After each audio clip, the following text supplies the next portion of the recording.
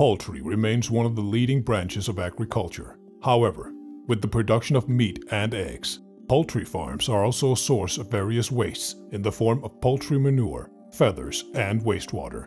An average poultry farm for 400,000 chickens produces up to 40,000 tons of manure per year. In its untreated form, this waste is hazardous to the environment due to the presence of pathogens and termite eggs, and their use in the fields is prohibited by law in many countries. Therefore, for disposal, poultry droppings are disinfected and can be used only in a disinfected form, for example, as an organic fertilizer.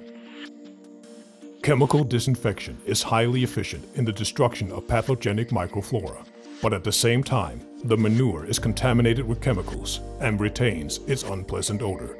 The application of the disinfected manure in the fields generates a strong, unpleasant odor, which the wind can carry for dozens of kilometers, causing great discomfort to local residents and making their lives rather uncomfortable. The research department of GlobeCorp has developed a new technology for mechanical disinfection and deodorization of poultry droppings using vortex layer devices.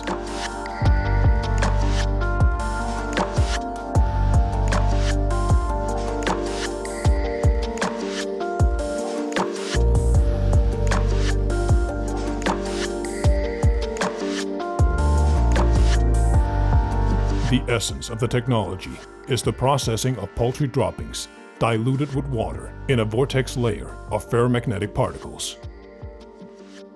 A rotating electromagnetic field is created in the process chamber by an induction coil, which drives the ferromagnetic particles along complex trajectories, forming a vortex layer.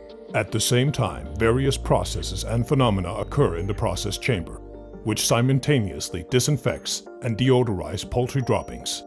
Some of the influences are the effect of a rotating electromagnetic field on the pathogenic microorganisms, cavitation, ultrasonic shock waves, high local pressure, electrolysis, etc. When processing manure in a vortex layer, additives can be introduced, such as phosphogypsum and dolomite powder.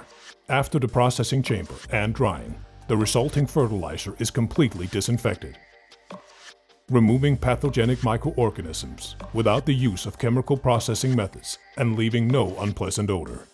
This GlobeCorp technology makes it possible to use poultry manure fertilizers immediately after disinfection and deodorization, which reduces capital investment in construction of new storage and composition sites, improves environmental safety and the lives of people living near poultry farms and fields.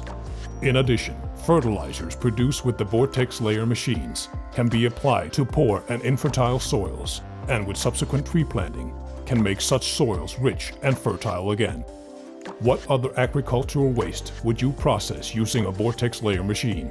Leave your options in the comments. More information can be found at www.globecorp.com.